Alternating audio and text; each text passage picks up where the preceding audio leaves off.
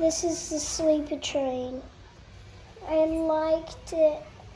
I liked that it gave you good food. When we got to Salzburg, it was very early in the morning.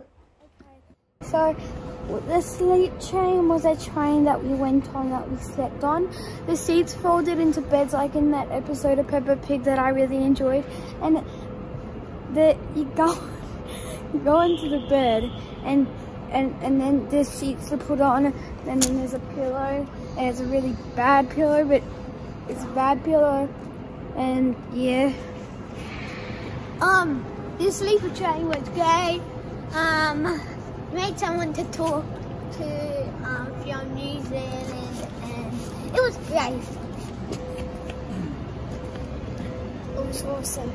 You loved it? That's all I have to say. And you got 2 hot chocolates, didn't you? And the Maltesers. And now we're in Salzburg. Going to do the Christmas markets. Christmas market. Going to do some Christmas shopping. Christmas shopping. You said it would be snowing. Oh yeah, Christmas. I can see snow. Yeah. So, unfortunately, we kind of didn't take a lot of video at Salzburg. Well, at least in the day, because we used this couple of days in Salzburg to do a whole bunch of our jobs that we needed to do before Christmas. So getting the kids a couple of little things for Christmas, sorting out our packing and our cases, which was a little bit long overdue, doing a whole bunch of washing, just stuff like that. We did explore a bit. Obviously, Salzburg is famously known for being associated with the Sound of Music. We would have loved to do the tour, but time just wouldn't allow it. So we gave that a miss this time around. This is Mirabel Gardens though, and this is where they mainly shot the scenes from the song Do Re Mi. And that's Mirabel Palace. The gardens extend around the back of the palace there. We saw that in the morning, but we had a lot of time to kill because the sleeper train got us to Salzburg quite early. I think it was slightly before 8 a.m. and our check-in at our accommodation wasn't until at least 10, I think. So we found a little playground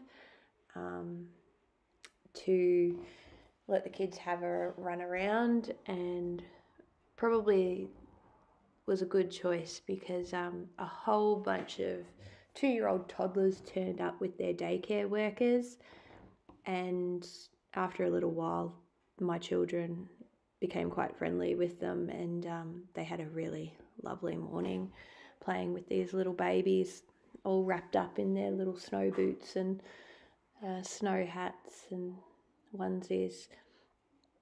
Probably the funniest thing was that a bunch of them just grew really fond of John, and they started referring to him as Opa, and I went and asked the teachers. I kind of thought I knew what it meant, but yeah, it meant grandfather. So the teachers had a good laugh about that. That's where his parents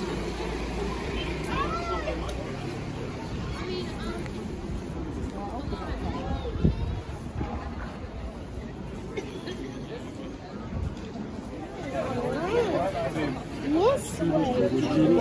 Take some video for your mum.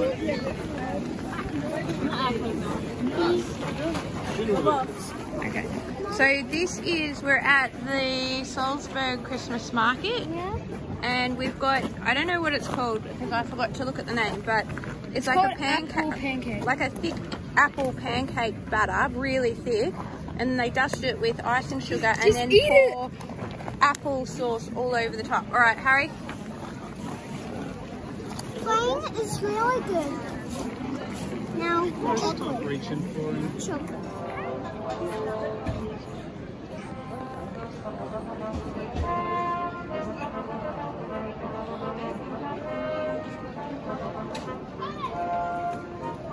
Great. Yeah, I have Harry! Yay! That was like the perfect one.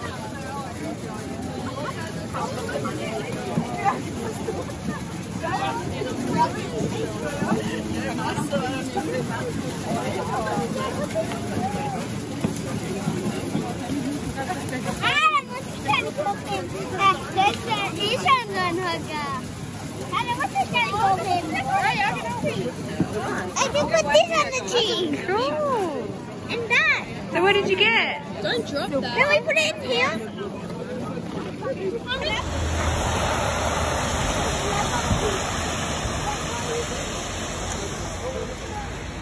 Schnitzel, Schnitzel, Schnitzel, Schnitzel, Schnitzel. Schnitzel, Schnitzel, Schnitzel.